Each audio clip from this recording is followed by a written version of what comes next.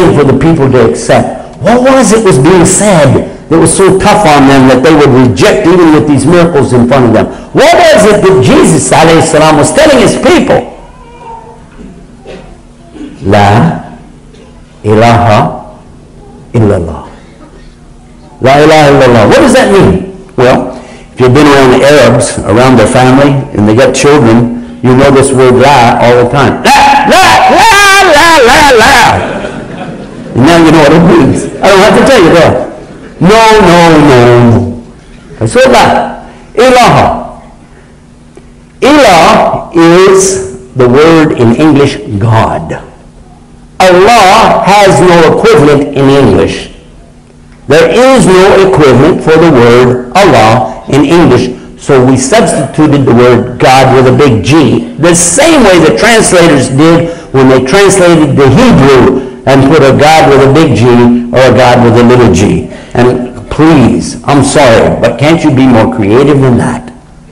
Because when people are talking, they don't have any way to show you the big G, little g, and it'll be like, I was talking about that guy's little God, this little, and then the big God, and what's that? That doesn't make any sense. And when you start a sentence, you have to start with a big G anyway, so how do you make a distinction? The word Allah comes from the root, but it's unique because you can say Al-Ilah, that means the God. So Allah does not mean the God. Al-Ilah means the God. Aliha, that's the gods. Allah-Aliha, the gods. But the word Allah, coming from the root, means about worship.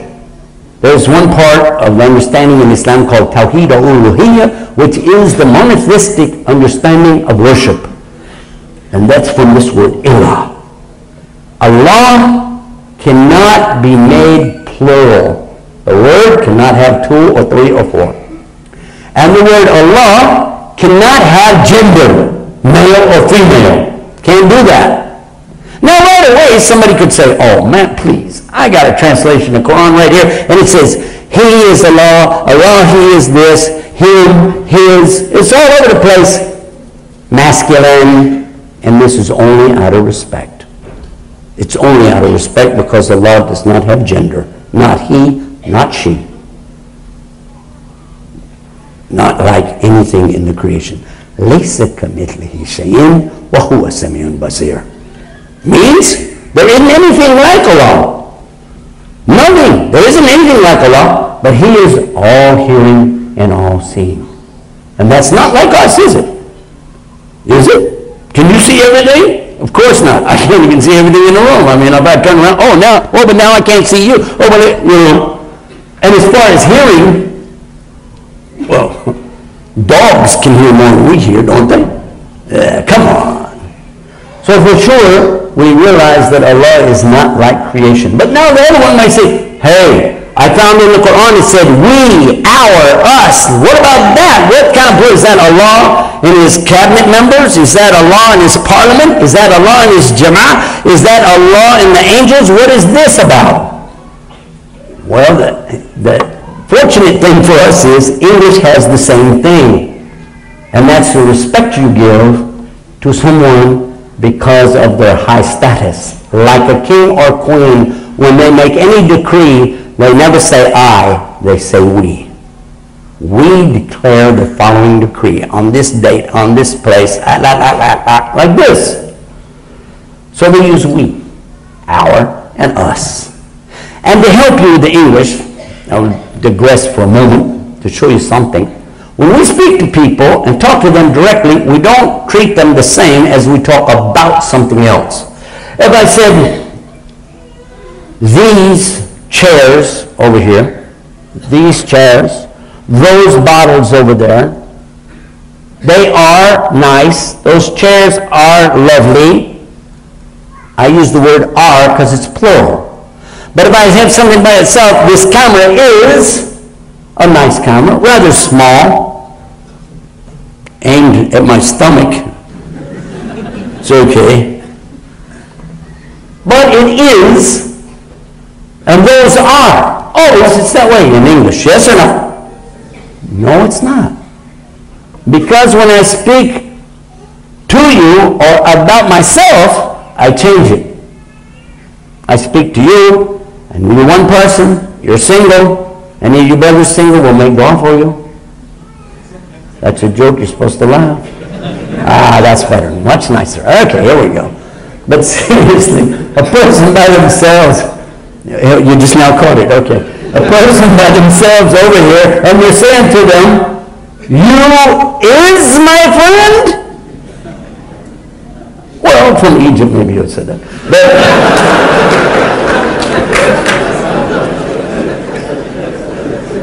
Saidi. Or you say, you are my friend. And when I speak about myself, do I say I is? In some parts of New York, yes we do. But let me say I am. And this is that royal status that we're using. Okay? So I said this because this is the message. This is the message. You have to know who is Allah. This is His name. And it's an amazing name. It's talking about the center of worship.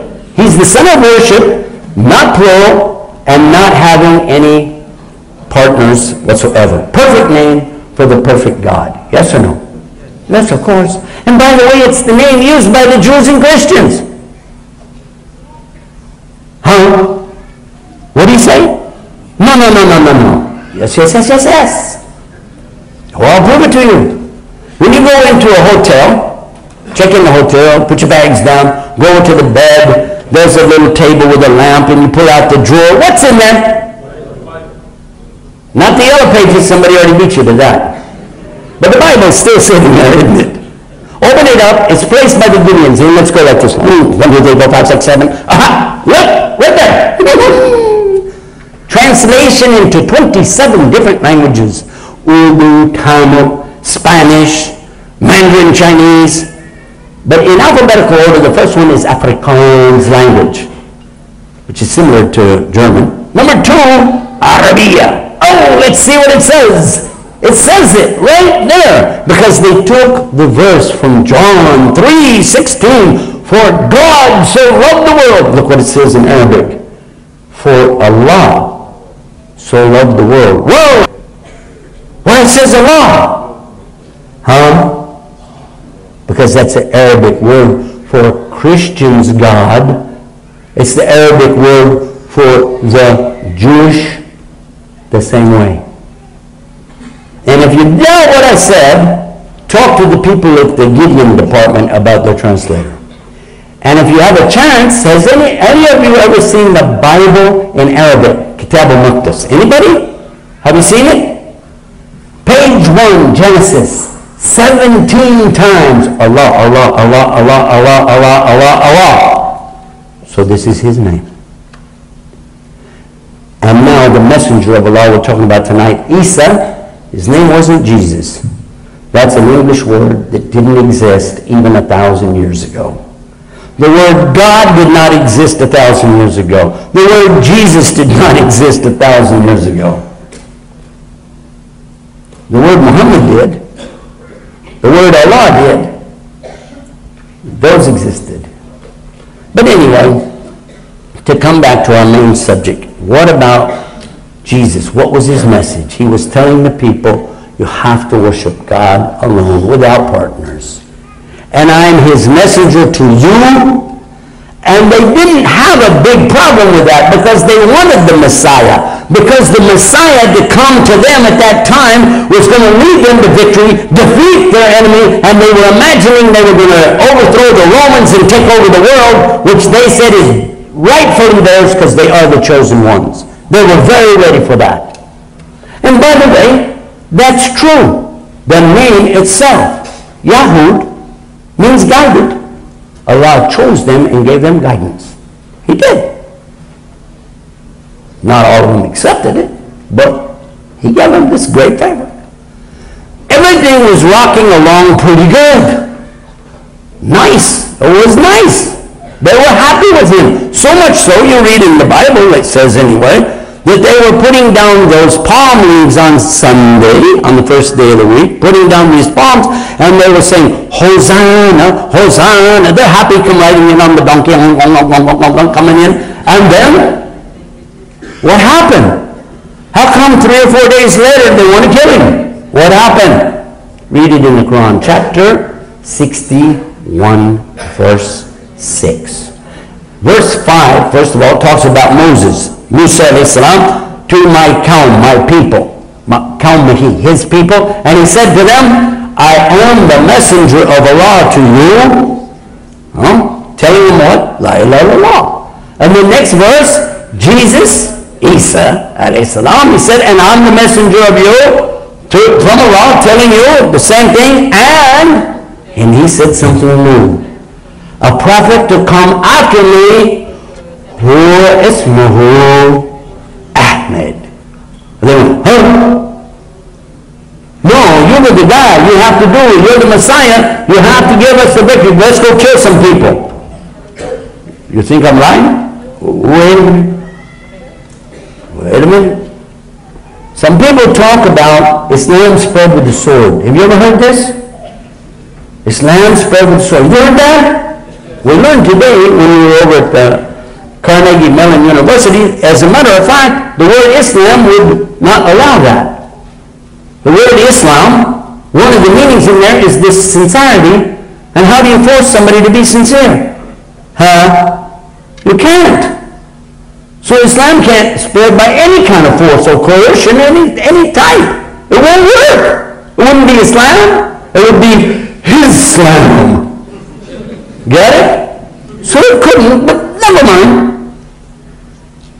It does say in the New Testament that Jesus told him, now is the time to sell your coat and buy a sword.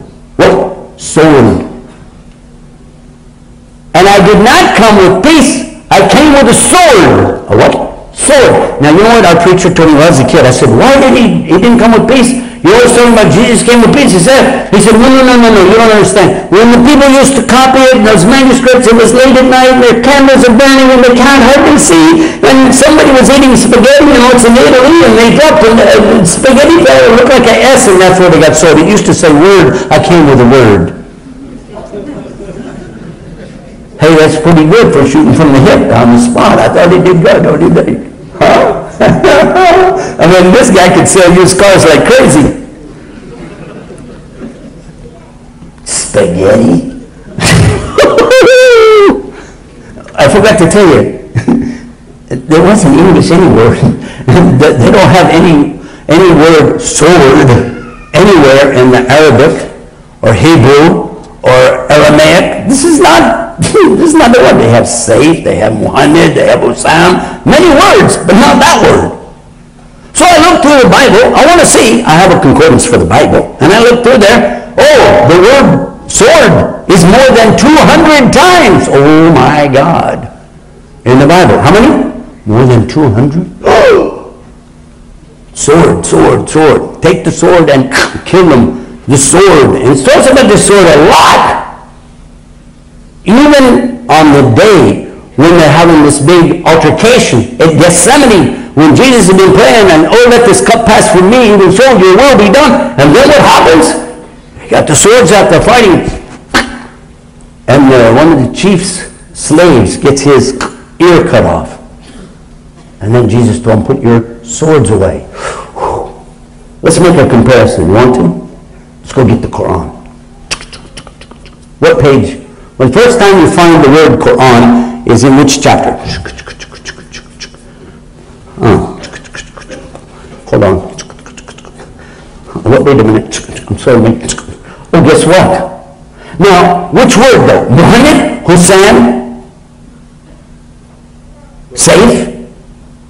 Well, any of those words? Not one. There is no word, even though there are many words in Arabic for sword, not once anywhere in the Quran. Which religion spread by the sword? Never mind that. Let's come back to our subject. Yeah, I'm not going to bring up the Crusades. Oops, sorry. Or the Inquisition. Oh darn. Just let it go. I want to talk about Jesus alayhi salam. Some people, when I came into Islam, they said, you turned your back on Jesus. You left Jesus. You left the religion of Jesus. And after I had read the Quran, I said, let me explain to you. I'm closer to Jesus